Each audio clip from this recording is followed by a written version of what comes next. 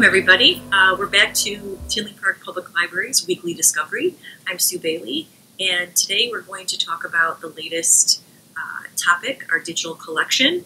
I'm here with Graham Dostal, Virtual Services Librarian, and we're going to give you some great information. Graham, a lot of patrons ask us, you're going to be closed a couple days over the holidays. How do I, am I out of luck, or how do I access books and the things I really need? Sure. So the library's website is always open 24/7, 365 days a year.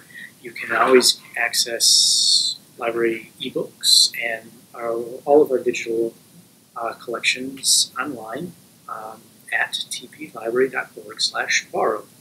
You can start with eBooks, for example. Okay, great. So we've got these eBooks. How does the average person get started? Sure.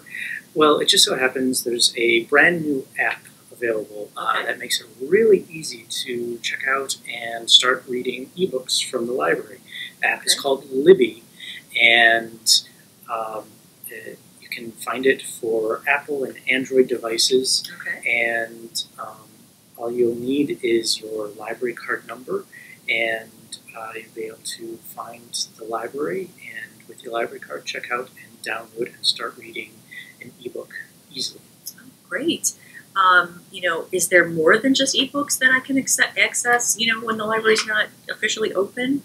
Sure. Actually, there's an additional app called Hoopla, and in addition to ebooks, it also has audiobooks that you can stream and listen to, which is great for long road trips, especially. Oh, sure. And it also contains movies and TV shows and comic books and of course ebooks to read as well. Wow, that's a lot of great material and services for library patrons, and all free. It's amazing, and I guess I'd need to know, is there anything else we need to know before we get started? Is there any other little tip? Sure. These apps generally make it really easy to access and start downloading and streaming the content. Usually, in addition to creating an account within the app itself, the only other step that's required is entering your library card number and the PIN number associated with it, which is like your passcode that's associated with your library account.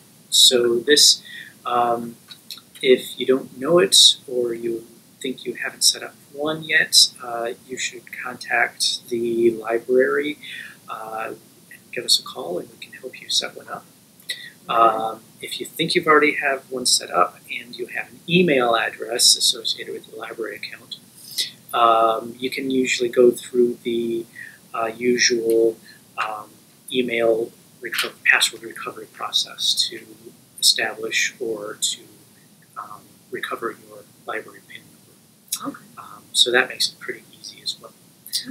So yeah, that's it. Just create an account and enter your library card number and the PIN number. Okay, and I know we have great staff here at the library that can help you through the process if it seems a little daunting. So basically, we're going to wrap this one up for this week. We're, of course, closed occasionally during the upcoming holidays, but we're always open at tplibrary.org/borrow. See you next time.